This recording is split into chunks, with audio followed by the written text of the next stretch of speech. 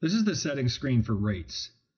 Setting up rates is completely optional, but if you do work at an hourly rate, so you basically charge your customers at a per hour rate instead of a fixed price contract, you can set up your default rates here so they're quick and easy to add to a job.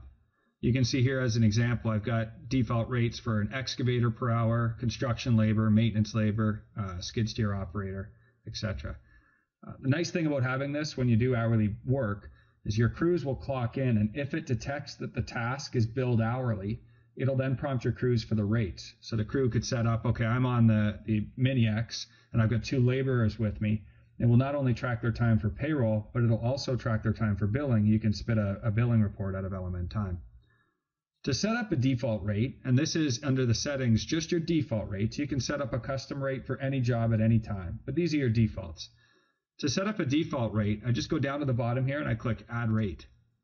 And it asks me the name. So let's say I want to set up a rate for a horticultural technician.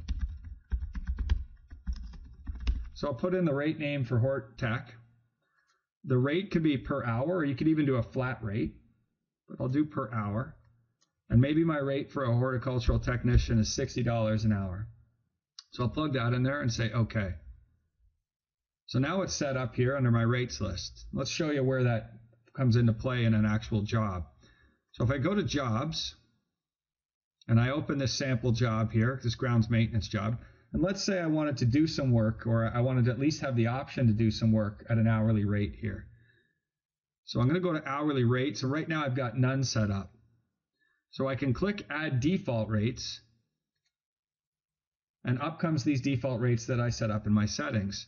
So I can say we bill Hort Tech out at 60 an hour and maintenance labor out at 45 an hour. Those are my 2 options for this job. When I'm happy with that, I hit OK, and then they come here. So they're all set up for me.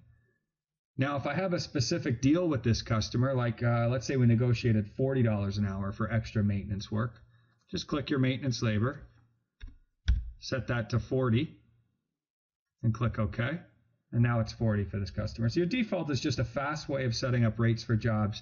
It's not going to lock you into anything, but those are your default rates that you can use when you're setting up time and material rates for certain projects.